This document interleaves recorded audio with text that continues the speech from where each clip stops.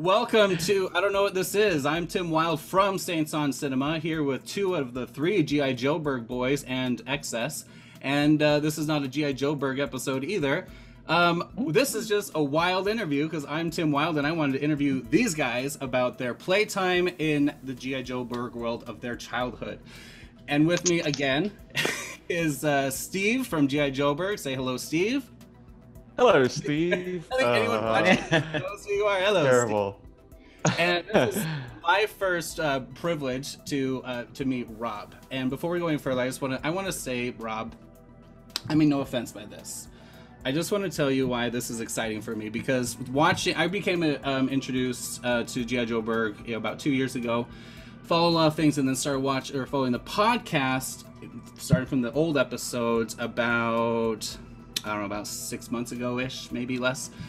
And, you know, right at the beginning, I was like trying to figure out what Rob's role was, what he contributed. You always had great things to say, but you're always the quiet one. You're always so pensive and collective. And I was like, where's this flavor? Because between every time you said something was awesome or fantastic, and Paul saying everything is so cool and cool and cool, between those three words, Steve would have like 1,000 words that he would throw into the conversation. I was like, Rob is so quiet.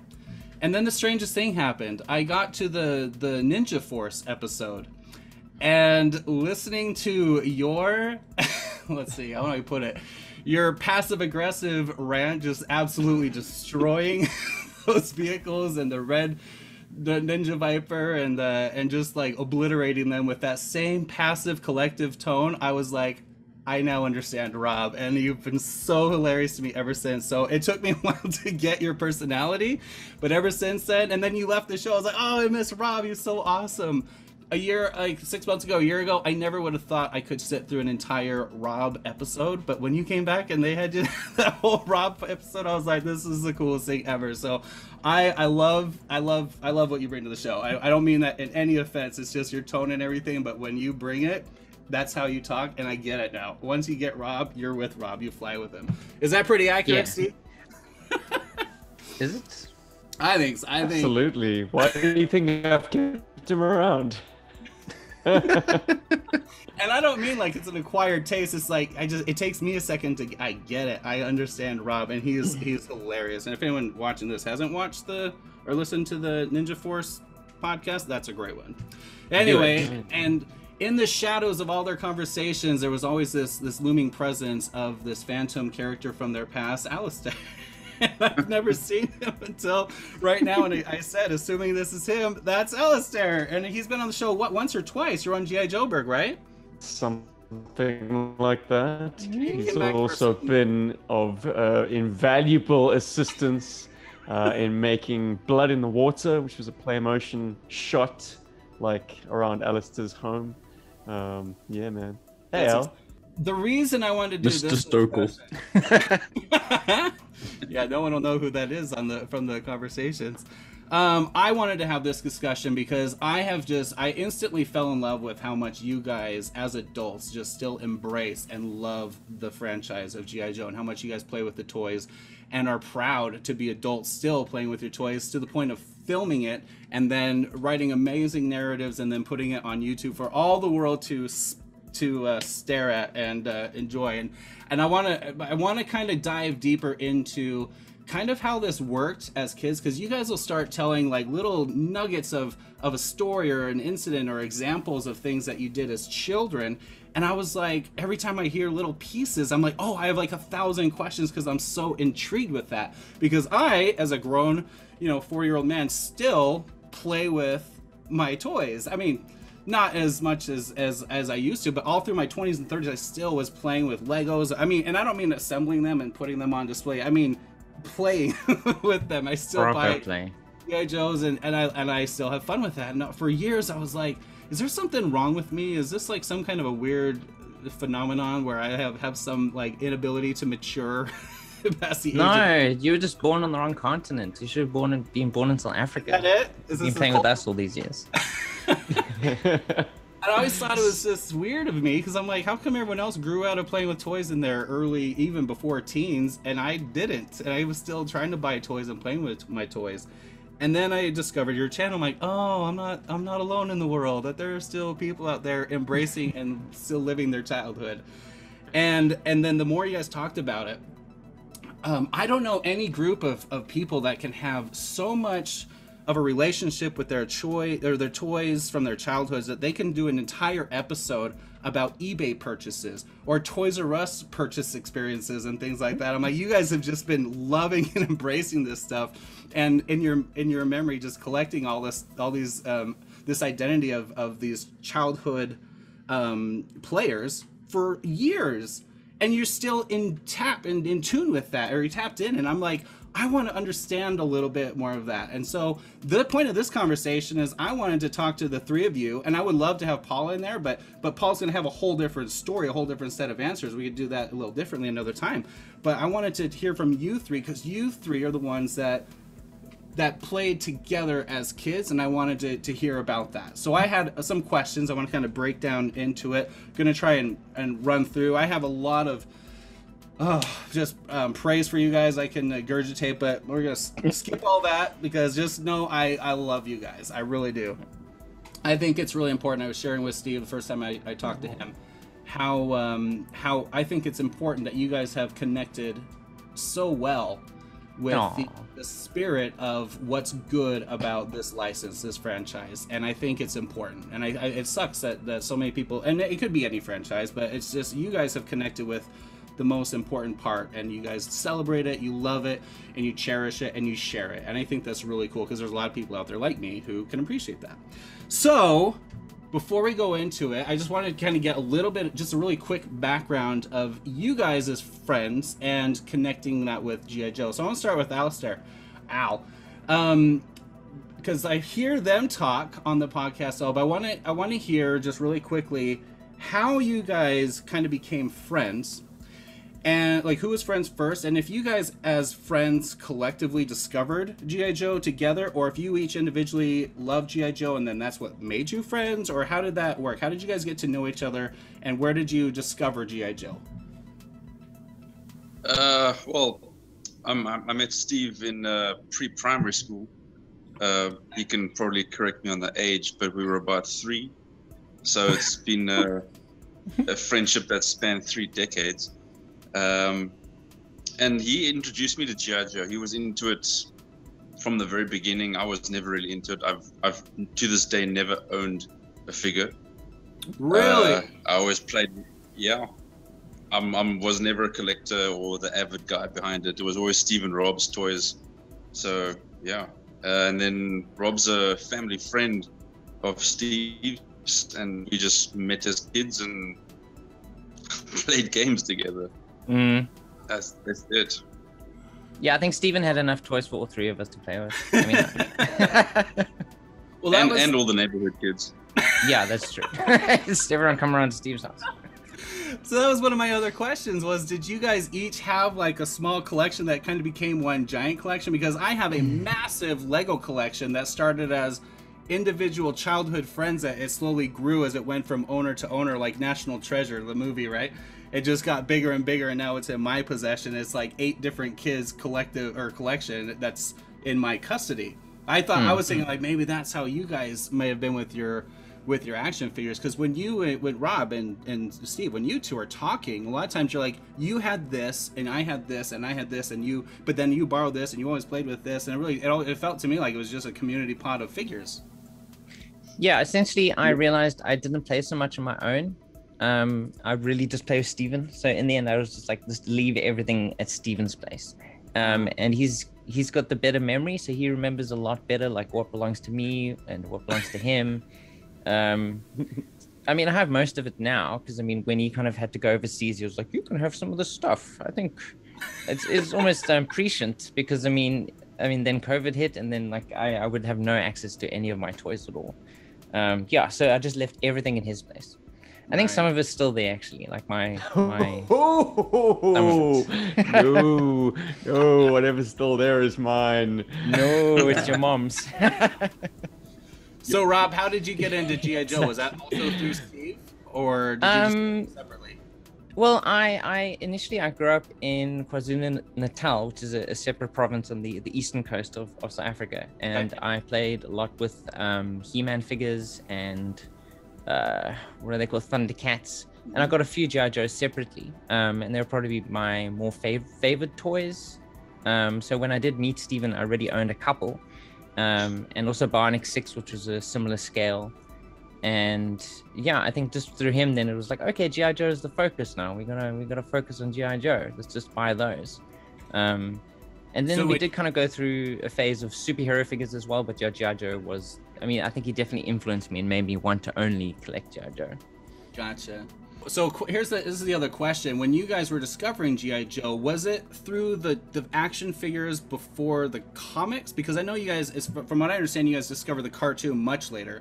But was it the figures and file cards and then the comics, or was it the comics and you started buying the figures?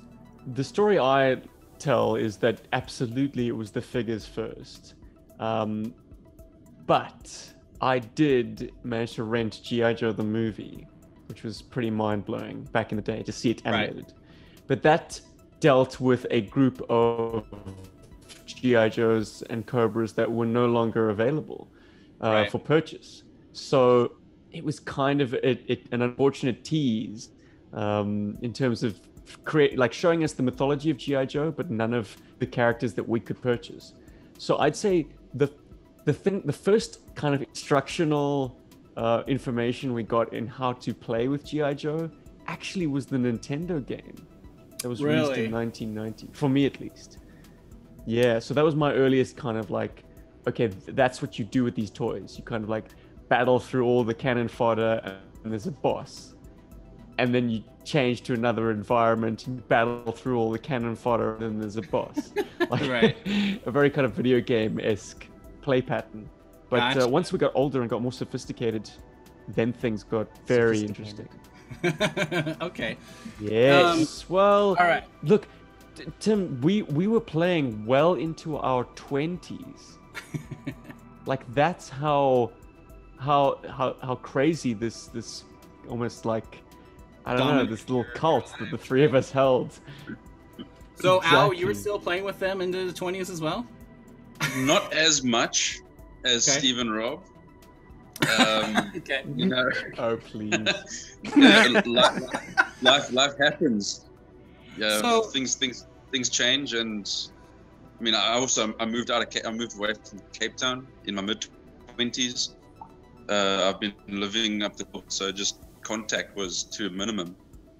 So you just grow apart, I suppose. Right. Just curious about that too, Al. Do you feel like if you had been still local and still close with these guys, you would have been like always like into it as much as they're still like on the podcast or anything, or do you have this like, well, you know, there's other more important things in life than celebrating this toy franchise? No discredit for GI Joburg. You don't understand. No discredit to what Stephen and Rob and Paul have done with GI Joburg. I really enjoy it. I love watching the stuff on YouTube. But I don't think I would have been as into it as they are. I wouldn't have been a member of GI Joburg, but I think I would be a little bit more involved if things hadn't worked out the way they had. That's awesome. Okay. Well, I know your name comes up a lot in this show, so it's even behind the scenes. Your name is still in front of the camera as well, or at least in front of the microphone. All right, so I want to get down into a little bit more of your actual playtime. So this is my curiosity, and I re-listened to, I think, your 100th or 200th episode where you guys went into some little partial stories, but I want to kind of get an idea, because I would say that, as I mentioned, your fandom is just so praiseworthy and so thorough that you guys can remember. And Rob, you just indicated that Steve has such an amazing memory that he can recollect all this stuff. He remembers it for us, so we don't have to. You can switch that brain power to like comic books and other things, right? And Stallone and Schwarzenegger movies. But so I don't know, maybe Steve will kind of guide some of this from the archives of your collective memories here. But I want to go back to kind of how would a week of playtime with you guys as kids work? My curiosity is things like, did you take turns being like the game master who was in control of the narrative? Did you like have? That was a laugh. Huh? Sorry, I got a laugh there because probably 99% of the time Steve was the game master. It was a rare occasion that Rob would take the lead, and even rarer so that I would do it. For us, we were just given a bit of a missive, like pick a dude, pick some guns, and we're going on a mission or something to that effect. Okay, Yeah. so let's start with that. So Steve, sorry, I'm bumping my camera here. Let's start with that. So Steve, when you would, if you guys said, did you guys say like, okay, Saturday, my house, noon, we're gonna start, and then you would start preparing narratives and scripting and start building your VHS tape dioramas and all that stuff ahead of time? Did you have to say like, hey, I need you to bring these toys here, or it sounds like everything was already at your house, but like to walk me through a little bit of that preparation process. I think during the week, ideas would germinate about sort of just vagaries of like a story. Like I'd love to have a scene set in a nightclub, or I'd love to involve this character, or I'd love to do a paradrop into like a giant jungle environment. So these little snapshots of scenarios that I wanted to play would be the starting point. Hand in hand with that was also like, what era of GI Joe are we situating ourselves in? Because for a time we tracked the new releases quite closely, like when the new sculpt GI Joes arrived, and the Devil's Due publishing comic was the hot news. I kind of wanted to play with those figures and those scenarios. For instance, Devil's Due did a kind of a reinstated situation where G.I. Joe had disappeared for 7 years. And sorry, I don't want to interrupt your story. I just want to so you guys know where I'm coming from. That is the point where I got into G.I. Joe. I had a few figures here and there as a kid. I remember I watched the cartoon movie as a kid, not many episodes. I remember the Rise of Prentorus, Arise story and everything had some of those figures. But mostly my introduction to the real G.I. Joe universe was from those toys and that comic book series. So that's kind of where I injected. So that's really interesting. Go on, Steve. I'm sorry. Oh, well, long story long. I think our most involved storylines came out of the period just after the Devil's Due stuff. So after we'd all graduated high school, we actually created a universe separate to G.I. Joe. I mean, it had its roots in G.I. Joe, but we kind of created a what-if scenario. Like, what if Cobra had taken over North America and somehow walled the United States as a kind of an isolationist nation, and kind of basically held it in its thrall. But there were three characters that tried to overturn this, and they started to uncover a covered-up story, sort of the legend of G.I. Joe, like this freedom force that once opposed Cobra and has now become an underground movement. Anyways, like I said, long story long, this was eventually a dimension-skipping plot line that I think must have captivated us. Like, all told, probably like a couple of months only, but it was a couple of months of intense, like every weekend, Rob was coming around. Alistair, who lived 2 doors down, was like very quick behind, and typically we'd play after dark, like when the house was quiet and we had the run of the place. We would play into the early hours. So usually indoors. And out of doors. Fortunately, my folks' place had a nice spacious garden in the front, a garden in the back with a swimming pool. And there were interesting little like back passages. Like there was a section between the sort of one back wall and the neighbor's perimeter wall. And that formed a kind of a, I don't know, very ramshackle place filled with rubble and weeds and old bricks. That was fun. But the lounge was infinitely pliable as like, if you wanted to make it an outdoors environment, like if you wanted to make it a desert, you just turn all the lights on. And the carpet kind of has a brownish tan-ish hue to it, and the couches were all brown, so those were mountain peaks. So, or you could make it an indoor environment by like using a cooler lighting scheme, like this. Right. Hey, there's your nightclub. You know.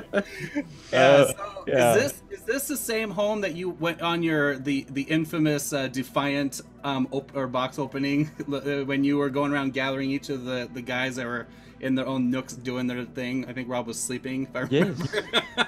Yes. That was absolutely right. home. And correct. And the lounge that I speak of was where we chose to do the unboxing of the Defiant. Gotcha. Yeah. So that was a crazy story. I just got back from overseas, and we went straight into that thing.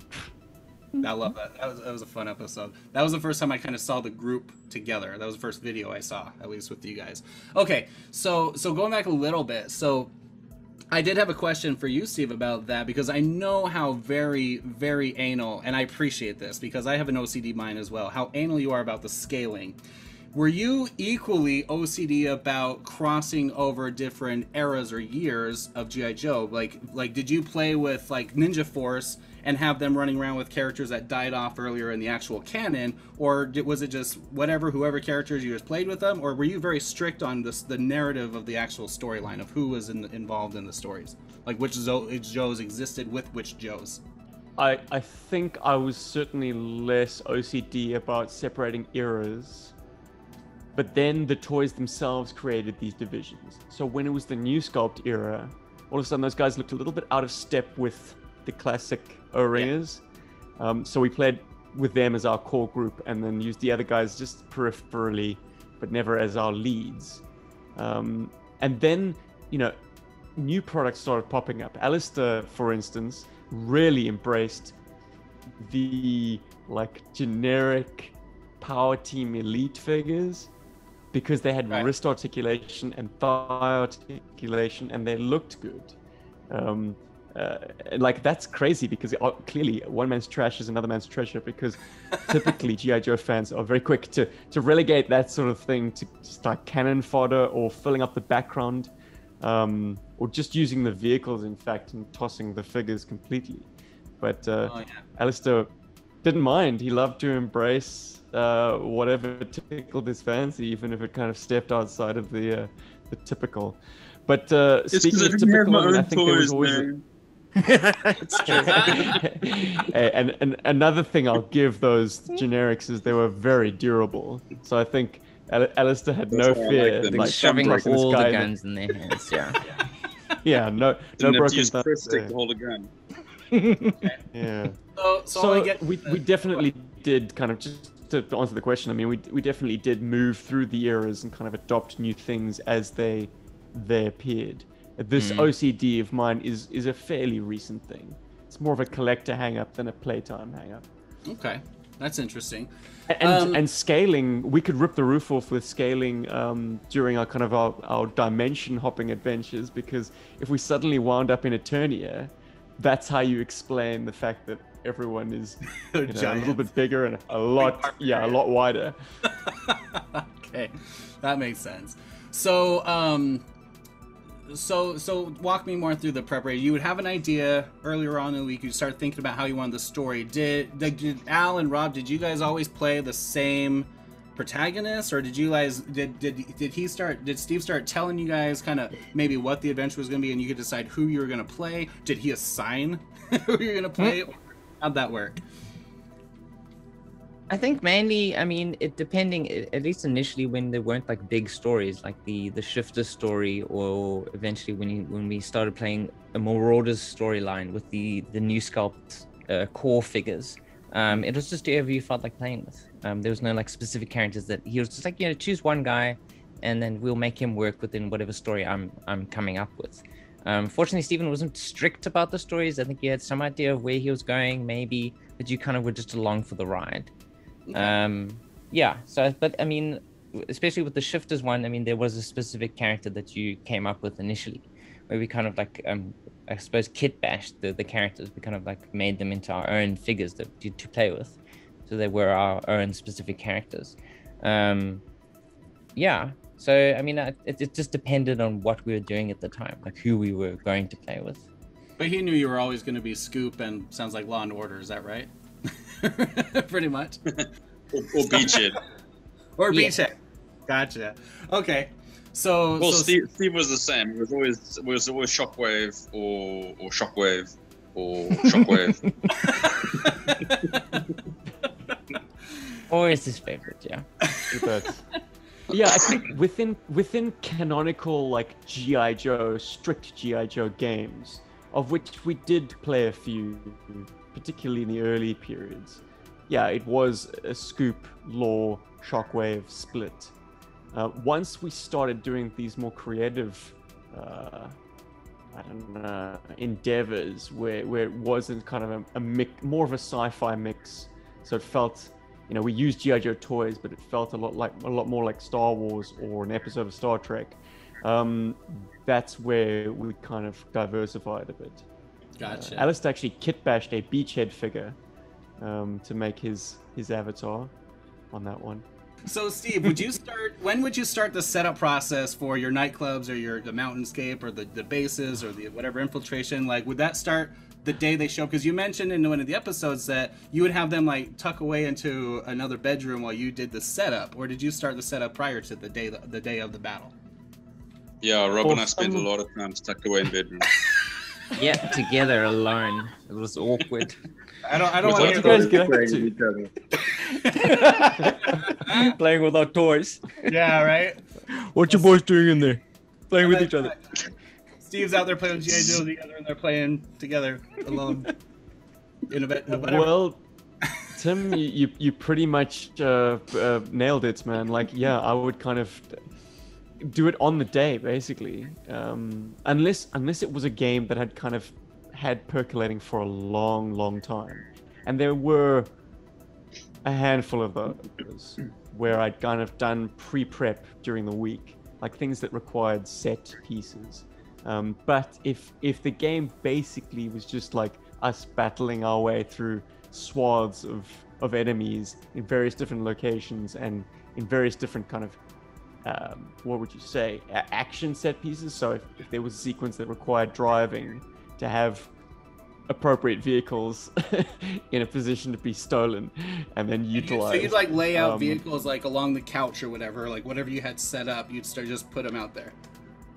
Sure, and it wasn't just limited to one room. I mean, we tended to really monopolize on the real estate. Like, fortunately, my folks' place operates in kind of a circuit, so you can kind of just almost endlessly have chase sequences down passages and through an alleyway and then through the kitchen and then round again. So we had ample racetrack. So in the shall we say. evening, you would have this stuff and you would have like your mom would go get like a glass of milk or something and like be kicking over like your vehicles and everything. Would you have like figures like Cobra troopers like leaned up against vehicles like in a standing upright position, or were they just like laying on the carpet where they would be? Like, how did you set up characters like that? Because that kind of stuff Very is good, detailed question. Right. Yeah, very interesting. I think if I did that, our setup time would just multiply. And we're already kind of against the clock because these were being played late into the night. I had to worry about Robert and Alistair's like attention spans. It's like, I mean, typically Alistair was the guy who was like ready, armed, like about out the door, and I'm like, wait, Al, I just need to like, you know, put up some things for you to shoot. We had to get to the popcorn of the movie at the end of the night. Come on. Well, there's Hurry it a up. Matrix line that I think of a lot when it comes to my game style. It's guns, lots of guns. It's true. It's true. So the enemy, I forget the the opposition. storyline, but I had used a Star Wars droid as my gun robot. It just followed me with all my guns on it, so I could change out whatever, whenever. He was ahead of his time, man. Drone warfare. Yeah, That is little Tom way. Clancy, Advanced Warfighter, they use those. They call it a mule in the game. Oh, yeah. So, Steve, would you even have the figures laid out before, like, as they came into the room to start playing, or would you just like introduce them as you went with like a limited, like, because this was long before your troop building era, I'm sure. I think we had sort of boss battles, perhaps, that I had laid out ahead of time. But let me tell you, Tim, at one point, in terms of the rank and file cannon fodder, sometimes I went as far as not even arm them. You know, just pretend they have guns, because to give like 24 Cobra troopers, not that I had 24 Cobra troopers, but you know, I had a ramshackle bunch of Vipers. The core were great, kind of like terrorists. So these guys would just be the guards or assault forces, and they you know, if I needed an instant like action scene, I would just kind of dump out a whole bunch of them and like manipulate them in turn, primarily to fall to Alistair's hail of gunfire, and Rob to film it. And so you're sitting there. So that kind of worked itself out pretty well. And they're already laying down, and then Alistair comes in and just blows them away, and you like set them up and drop them right back onto the carpet, pretty much. When you say it like that, I'm pretty sure they wouldn't sound very sophisticated at all. But we all have an imagination. Yeah, we never worried about the guns in the end because Alistair had all the guns. So. So this is another question. If you did introduce guns into their hands, when you were setting up, or even your own characters, did you worry about having the guns like in there like the whole time? Because my problem when I would do setups for my own, I'd have big, huge, colossal battles in my living room. And I'm talking about in my adulthood. I would always it's tedious to arm them like you're saying, Steve, and I didn't have a time clock. But I would, or not, I wasn't on the clock, but I'd have a hard time setting them up with their guns because I didn't have enough imagination to pretend they were armed without the guns. And it took a long time to set up my battles, and then it would take a much longer time to put everything back because now you're organizing. So my question, when you would arm them, with those older toys without the gummy grips, were you worried about them snapping fingers, like being placed with a weapon for a long duration of time as you were setting up or playing? Does that make sense? Because I would always have that problem. I didn't want to stretch out my hands or break the grips. Well, this is kind of like really tracking our ascent into being old men, but it never used to be a concern to us. Like the thumbs, maybe because the plastic was younger, the thumbs did seem to have a bit more give. Yeah. So sometimes, I mean, you'd be pretty fearless with most grips. I think some weapons were off limits because they were just like, how would a guy ever hold that? That's way too thick. But almost like it was almost coveted to kind of stretch out the thumbs a little bit, like get a guy with really relaxed thumbs, and that was something that could happen if you were just, I suppose, incremental about how you inserted things. Graduate from something thinner to something thicker. But yeah, it was never a concern to me that guys were having their guns in their hands for prolonged periods of time. I mean, you'd be horrified to know that sometimes guys went back into the toy box, like machine gun, not only with the guns in their hands, tucked under the elbow, but tucked under the elbow. Because it makes it easier for next time when you play. Yeah. Because they keep the guns in their hands, especially the core figures that will just permanently the guns were in their hands. Yeah. So even now, Steve, when you did your video showing your collection, Paul did the same thing, and there's a lot of guys that have their collections where the guys are just up there posing, but then you talk about these are the same guys that you'll play with. Like, is there a concern of preservation with them with displaying them with their weapons that you're not going to be able to use later, that there's going to break, especially with your childhood Shockwave? I mean, you brag about that thing all the time. How do you? It's. I'd be getting so nervous. But he's also worn in. I have, well, exactly. I think that has a lot to do with their durability. Like, I am far more precious about new purchases that are coming to me like almost dead mint. And I'm like, I don't want to put a gun in his hand. I don't want to take him outside. I'll get the paint scratched. Yeah. So the guys that are battle tested and worn I'm less precious about those guys. And at the same time, I am precious about them, but I know their tolerances. Like, I know that I can manipulate the leg and it's not going to snap. I can, manipulate the head and it's not going to crack the torso. Yeah. Whereas you know, I've recently been buying like swivel arm guys, and those are terrifying. The 1983 version 1.5s are just yeah. oh Okay. stressful, man. Stressful. It is. Like I mentioned, I started buying some of these based on just a lot of discussions you guys have and some of your reviews, and I'm like, once I get the weapon in there, I'm like, I don't want to. This isn't my childhood toy. I don't want to touch it. But I don't buy these things mint. And you've indicated, Steve, when you buy them, you like if there's, you know, discoloring or broken issue or pieces or something like that, because then you don't have to treat them so fragilely. Alistair, do you still have your Law and Order and your Beachhead as a kid, or did you always borrow Steve's? Like, did you have all that? Like I said, I never had a figure. I think I once found an Avalanche, and he was missing an arm. But on the house, I found it somewhere random, and I was like, I have a GI Joe. So this is another. But just question. going back to the previous thread on the conversation, just going back to the previous thread with Stephen and posing and hands, and something you need to understand, Tim. Steve was like beyond Yoda level of Jedi Master when it came to figures and posing and getting them to stand and getting guns in and out of hands. You know, I would struggle to get something bright, and then he does it in less than a split second. He was really good at it. It was just a seasoned thing. I think that when he talked about that week of setting up, I think in that week he played through the game and physically a few times before we got there on the weekends. He was just so good at manipulating the toys, and you can see that in the films that they shoot now as well. It's just like a lifetime art, basically. Yeah. And Steve, you mentioned that in one of your in one of the conversations on your show that you were, I think you were teasing Paul maybe, or you were teasing someone else that they were like couldn't get to bend right or something. Like, no, you guys were and I am too. Like, I mean, as a kid, I could move like 3 or 4 guys in one hand even before I had my big man hands. You know, in moving them like in motion, not just like but have them like stepping like with my fingers, able to maneuver and grip and direct gunfire, everything, like and have sword fights, epic battles with kicks and swinging weapons and everything, all with my fingers. And I was like, I was really good at that as a kid. I still am, but it is a talent, like I said, Alistair, that comes over years and years of playing with. And I'm not surprised at all that Steve was able to just quickly throw out a collection and set up a big battle. This is two questions that came out what you just said. One. You just reminded me of something that I would be insistent that if our guys were sneaking through a jungle, you couldn't cut to the end of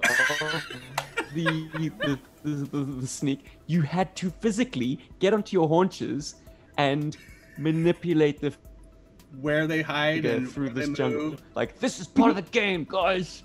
You're supposed to take time with this, and I mean, even as a late teen and an early 20-something, you know, the knees start taking a bit of a pounding from being so low for so long. But I would be insistent, like, no, your guy can't fly, so he's got to walk. Yeah, that's why you get those pants with the padded knees for when you're down on your knees. You guys are like carpenters or painters or plumbers. You guys are playing with GI Joes in your BDUs in the backyard. So were you maneuvering like Cobra sentries and stuff while they were sneaking their guys and they had to like wait for you to look the other way? Was it that detailed? Yeah. That's awesome. So I think when we got into a later stage where we literally had to cut through thousands of cannon fodder, that's when things got a little bit loose. But yeah, if I was still in the real serious setup phase, I'd have Cobra sentries in places. Yeah. Okay, so 2 questions from Alistair just said. One is he was mentioning. Well, he mentioned like some of the characters. Did it bother you? Because this bothers me whenever I watch the cartoon. It bothers me a lot. Does it bother you having like cold weather characters with regular casual characters with desert characters all sitting in the same vehicle in the same battle? It's like you're watching like these Arctic fighters in their Arctic clothing fighting like in what you set up as like a desert or urban environment or something. And to me, it's just ridiculous. Who was it? Was it Iceberg? Or who was your first Arctic character, Steve, that you bought that you always talk about? Is it Iceberg? Yeah, absolutely. So I mean, a character like that, except for like having cool accessories like skis, it's like I've never understood the appeal of, and I have a bunch of them now, but I never understood the appeal of like cold weathered fighters, because you're always fighting in like a jungle or desert type of traditionally environment. It's just like they're out of place, and there's targets wearing complete white clothes. Did that ever bug into your childhood OCD, or is that just me? Because I can't stand watching the cartoons when you have them all wearing they look comical. Look, they're dressed like that in a tomahawk with a desert guy and a snow guy. I think eventually it really I didn't think he bother wanted us. you. Yeah. Yeah, I'm sure it's been talked about a few times in your 200 plus episodes of podcast, when we would have our favorite character, and then it's a series of different missions over a couple of weeks or months, and Steve takes us to different locations. We actually made clothing for our Joes to get them to go to like snowy tundra and that sort of stuff. Okay. I don't want to brag about it, but Rob's was the worst. Yeah, I don't think I put any effort into it. It's probably like a hole in a cloth thing. I put it over and it's like elastic bands. No, dude, He's you ready just, for the you just call. wrapped him up with like a strip of white fabric, like a mummy. Oh, yeah. I probably used like tissues as well. Real creative. Yeah. Yeah, so we did pay attention to that sort of thing. Like Dusty would not go to the desert, to the snow, for example. Gotcha. He was used for urban or desert things. Yeah, that kind of stuff bugs me in the cartoons. I'm like, I get this is the character and that's their specialty, but it's ridiculous having them. But that's just me. That's cool. You guys would actually incorporate the terrain with what garb they were wearing, and you guys would customize. That's really interesting. Now, did you guys get into little fights of like, I shot you, no, I shot you first, kind of a thing? Like Steve would have a character going down, and you'd be like, oh no. I think this is where I'm gonna just end the chat. I'm gonna go. Okay, cool, No, dude. I'm kidding. Pleasure, I'll I'm share kidding. it. You don't want to be crucified. No, there were definitely many a moment. Many. So tell me about some of that drama. I'm really curious. Because Steve is, as the game master, you traditionally, or I guess normally, he would be letting his characters fall. But was there little debates between? I mean, and I'm sure Robert was just walking around filming all of Alistair's like just brutal murders. Like, is that pretty much what happened? No, those days were way before filming. Thank goodness. I'm talking about Scoop. Scoop walking around. Oh, Yeah, No, I just go good. around making jokes the whole time, really. That was my function in games. yeah, Rob, you were definitely the funny one, breaking the tension a lot. But there were a couple of moments when toys were thrown to the floor and people walked out the room, and we just then Tantrums sat were there. had? Okay. Really? Yeah, I'll go home now. Bye. Okay. Because the character died. Because a character was a kind of a main villain, and I tried desperately to cling to some kind of internal continuity. So if you killed Major Blood last week, he's off the table. There's no more Major Blood in this universe. So I kind of made up contrivances that were like, no, he got on a jetpack and blasted out the window. And Alice is like, well, I just riddled him with a machine gun. Good luck with that, What's this jetpack made out of that it can withstand, like, this onslaught? So, there were moments like that kind of caused a bit of friction. That's fun. But then also, there was one instance where I had the inspiration to have the Joes accompany a diplomat. This is actually inspired by an old Marvel comic, GI Joe Marvel comic, that they would escort a high-value person of interest to a location. But one of the Joe team members, in fact, turned out to be a traitor and was the assassin embedded in this team. And that kind of pull out the rug from under you moment really did not sit well with Al. He was like, no, I'm out. But it speaks to the level of like, Yeah, we can laugh about it now. at least we can laugh about it now. But I love to make this example because it speaks to the level of like involvement that we had in this story, the inner life of these characters. Like I did go into performance and drama as a career choice. Rob and Elle did not, and yet we were all seriously invested. At that point, I think, you couldn't hear a pin drop. Like the tension was so high. And then this guy reveals that actually he's the traitor. How do you respond to that? Well, Elle responded by saying, no, fuck this, I'm out. You can't do that. But yeah. I did want to ask about that. How involved was the role playing among you guys with the different characters? Were you like throwing out your little childhood and teenage voice acting skills, like just role playing out the characters, or is this just something that came, or were you just playing through like a video game as you've described it before? No, there was voice acting. Became very involved. Yeah, I mean, as much as the action scenes, there was the in-between stuff, yeah. Oh, cutscenes and stuff. There were attempts at speaking foreign languages, or some kind of like approximation of foreign languages, right? Some kind of faux Russian. But Rob, you made an interesting note there that like we did play the in-between stuff. Like if I was kind of dragging my heels in terms of the setup for action, there'd be a sequence where we're just on the transport plane having a dialogue amongst each other in character, and those almost were more interesting. Well, they were definitely more interesting to me because I wasn't just putting up pop-up targets in front of Elle, and I don't know if those were necessarily interesting for you, Elle. It depends. Maybe I mean, I know to get you things always going. tried to create this very movie-esque feel to the games, especially in later years as we grew up and evolved, and we got influences from different things and just matured in general.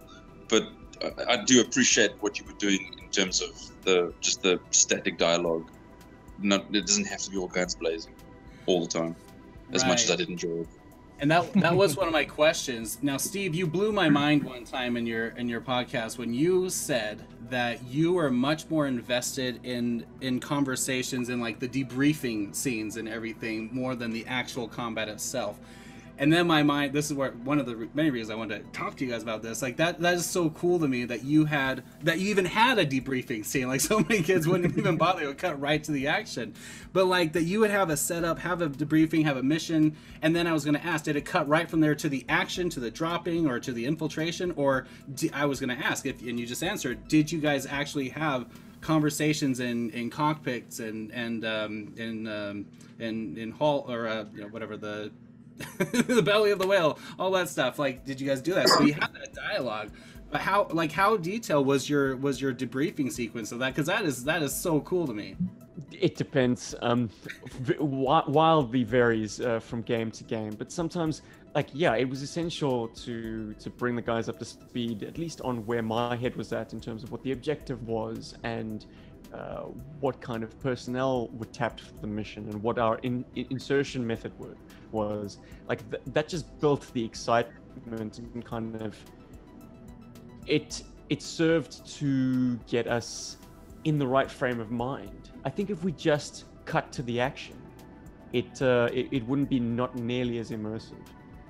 But if you built the world, if you not only had the briefing, but then also had like the truck ride to the airstrip, and then boarding the plane, and then a little bit of a scene playing out in the aircraft, and then the para drop. Then by the time you hit boots on the ground and you were slogging through that jungle, you did so with a smile on your face, didn't you, boys? No, because you kind of were fully immersed. What you're describing there also, I have memories. I don't know the details of it. Maybe you would, again, with the better memory. But that's transport from briefing to plane, then the flight, whatever. You also used it maybe 2 or 3 times as a way of unveiling a new toy that you'd gotten and were very proud of, and we didn't even know about it. And it was a surprise. That's awesome. Like a new jet or a new helicopter. And we came into this room for the first time that day, and there's this new toy, and we're going to board it and go on a mission. I think the Tomahawk might have been one of those. That's super cool. I think that's true, yeah. I didn't have enough imagination. Even playing as I grew up, it was always I would set up my headquarters, and my favorite, because I never had the original command center, and I never appreciated it until I saw it in person. I still don't have one, but how big it is. I thought it was a pretty simple and boring design. But I love that whatever the 90s, the command center, whatever, with the falling tower and everything. That thing is awesome. But I would always just set up this thing against like an ottoman and like the wall, and that would be like I would have this kind of a from Lord of the Rings, a Helm's Deep kind of engagement, that this was the fortress, and it would just be about penetrating and fighting through. And that base is awesome for that kind of a setup. But that's all it would be. I would always be as unimaginative as it would just be a simple military base, and maybe a couple commanders would be there, like investigate or just do an inspection or whatever with a couple of select Joes, and then Cobra would do this big attack and take it over, and then Joe would have to come in with all of their power and come in and take it back. But through all that setup, I would never get through the actual battle because I would get preoccupied or run out of time before the actual big battle. But I, like Steve, had more fun with the setup and the infiltration part and the takeover than the actual big battle at the end, which playing by yourself is just so much. Because I would have like every Joe I had out there. But I did that same campaign over and over and over. I didn't have nightclubs and all this kind of stuff and reveals and hangar bays and stuff. So I love that. I love how involved you guys were. I don't know if you, sorry, Tim, I don't know if you play much video games, Xbox or PlayStation or something, but if you can imagine the way Call of Duty and Medal of Honor run between actual gameplay missions, the movie sequences. Yeah. That was the kind of thing that Steve set up. You know, it was that getting to know the character. He would pose questions to get the dialogue going, and we just had to make stuff up and develop our own character. So, okay, and I know we're running out of time as Steve has to go, but like, did you guys start formulating your characters in your own little narrative, or did it start as you became more exposed to the comics and other things? Did you start kind of playing your characters more to the way they were presented in those other mediums? Good question, Tim. Personally, I think obviously we injected a lot of ourselves into these characters, so I wouldn't say they necessarily. I mean, Shockwave is a blank slate. Law has very little, if any, comic book appearances and cartoon appearances. I mean, there's the film, but I think Alistair, you saw the film long after you'd kind of really adopted this figure. So Law was you. The movie I was more into that pure military look. I wasn't into the different colors and the neon vipers and the whatever. I was more into the realism, and I would try to bring that across in my gameplay, apart from mowing down 100 guys in a second. But did you have a template for his character, El? I think that's the root of what we're trying to get to. Like, was there an action film star? From a characteristic and personality. No, from a personality point of view, it was me. Yeah. Yeah, I think that would be true. Yeah.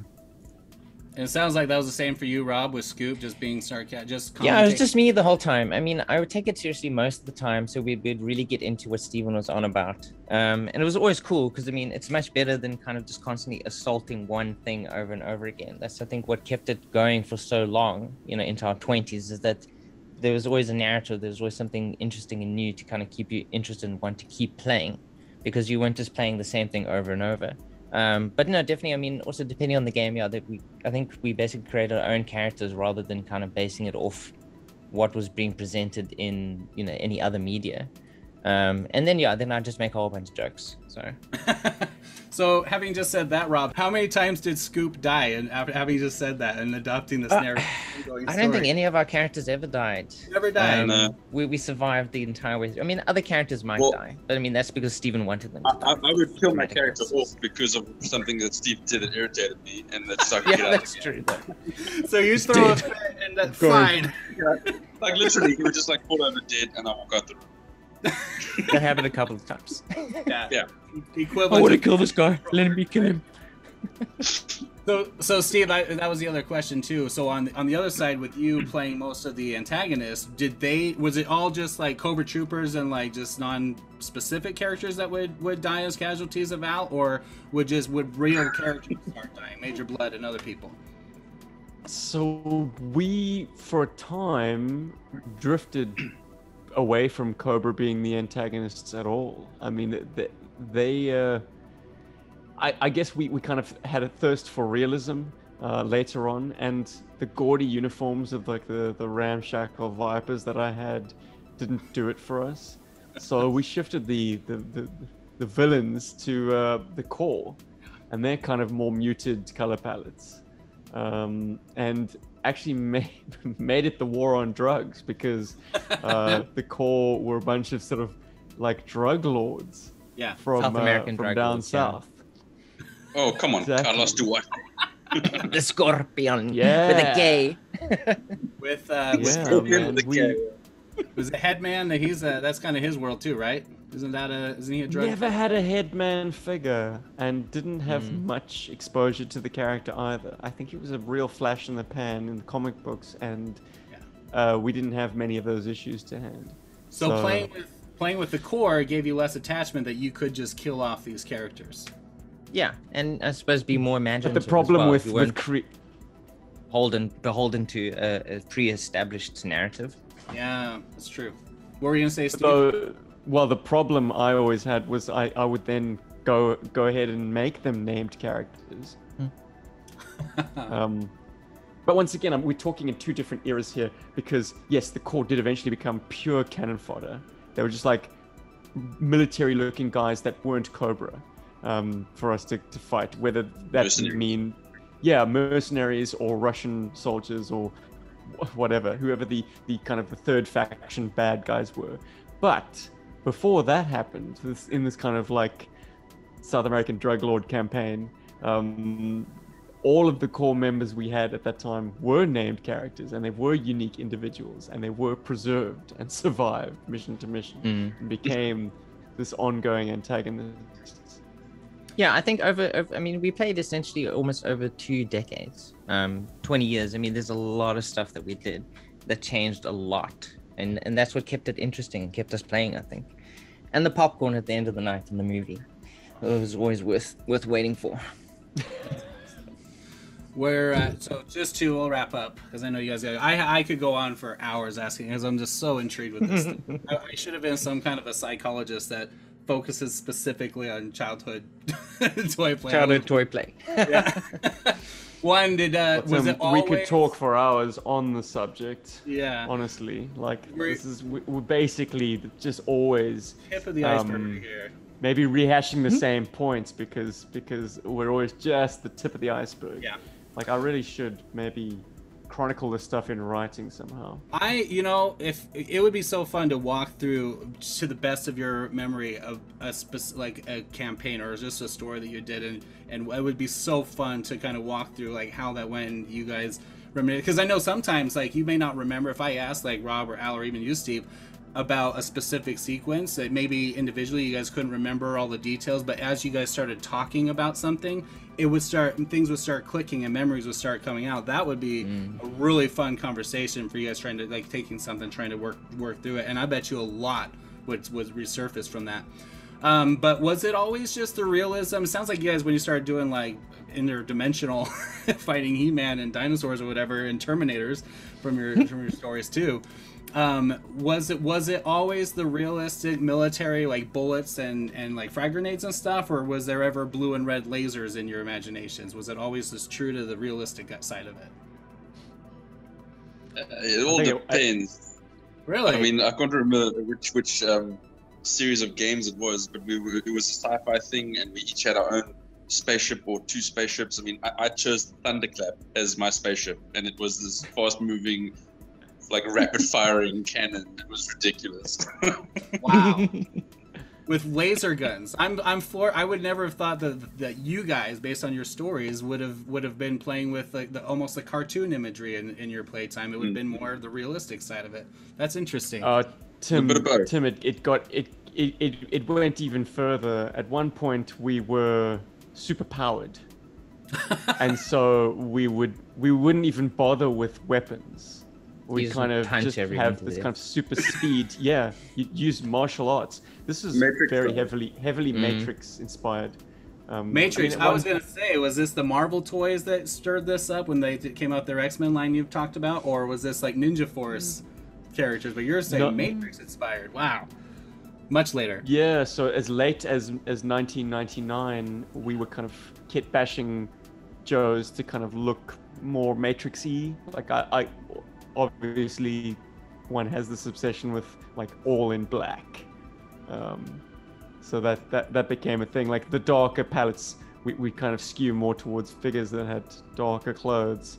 And obviously martial arts played a big role, and sword play. Like, who needs a gun that can run out of ammo when you've got this sword that can just cut down thousands of cannon fodders? Yeah. You know, we didn't have to worry about them getting blunt. That wasn't a concern. That said, this is the tip of the iceberg, and I'd love to continue this sometime. You know, if these gents can make themselves available again. Why not? Let's do it. I would love to try and do a breakdown of if you could think about that, Steve. If there's maybe a story that you think would be the strongest to try and to remember and kind of relive in discussion, I would love that if we go through and kind of break down what you guys remember and just kind of go through the phases of your adventure. If that would be fun, I mean, for me it would. I don't know how hard that would be for you guys straining to remember that. No, maybe not this Shifters sort of alternate universe. Maybe I would pick something more rooted in GI Joe. Yeah. That's what I recall. Or something like Marauders would probably be quite a good one, I think. But yeah, Tim, this has been awesome. Which was the one when Rob's character was the guy? Renegades. Was that Renegades? Rob's remembering it as Marauders. Oh, Marauders. I keep calling it Marauders. Okay, that's Renegades. Okay. Yeah, I think you're thinking of that was one of the Galaxy, mate. We had to go across this zip line from a building to a building or something, and Steve and I have got our characters going upside down, hand over hand, leg to leg, and Rob's guy just like walks across like a tightrope. I love it. I love everything that you guys do on GI Joburg, and I love the support you get from Alistair, obviously, and they always have fun in noting and acknowledging Al from their childhood stories. It sounds like a lot of fun, but it's them just remembering how fun it is. It's like it's an inside joke for them that we're like, it's great. So I don't know. I must be awesome to be able to get him to come to a discussion with me, because you can barely get him on Joburg. Well, thanks for hosting us, Tim. This has been an absolute pleasure. And maybe to cap things off, the reason GI Joburg exists is fueled by this nostalgia. Absolutely. So the foundations that we were creating back then have made memories that have kind of propelled us to keep this passion alive. So that's how strong these play sessions and how important the memories of them were to us. Yeah, no, this is my happy place, gents. Yeah, bar none. That's why I appreciate you guys, and especially your collective memories of this so much, because I was as a child of two Navy parents, I moved around a lot as a kid, so like my little collections of friends like could never hone in on one specific franchise like this. I think Ninja Turtles was my biggest thing, because I was living in one spot during kind of that heyday for Ninja Turtles, and that was a lot of the fun I had. But I mean, I had little memories of playing with other things, but I wished I had been in one place long enough to have such a lifelong friendship like you guys have, that had 20 years of playing with these things and enjoying them. But in my case, probably all my friends would have grown out of it long before you guys ever have, or probably ever will. So I love diving in to what you guys have had as friends, because it's something that's really cool to me, and it's an interest. And I would love to come back and talk more about it. But I really appreciate you guys joining. Me and Rob and Alistair, it was a pleasure meeting you guys. You guys are awesome. Not to steal Rob's favorite word. And this has been it's awesome that you enjoyed having us here. It's fantastic. Absolutely. Yeah, thanks so much, guys. So anyway, thanks, gents, and I'll let you guys go on with your days / nights, whatever you're doing. I think it's nighttime for me and Al. It's morning for you, Steve. Yeah. Oh yes. Bright and early. Thanks for the sacrifice and collaborating, guys. It's been fantastic. I have many more questions to revisit. All right. Yeah, I look forward to it. I hope you have a good weekend. You too. Thanks, guys. Thanks for joining us. Yo Joburg. Yes. Yo Joburg. Cheers, guys.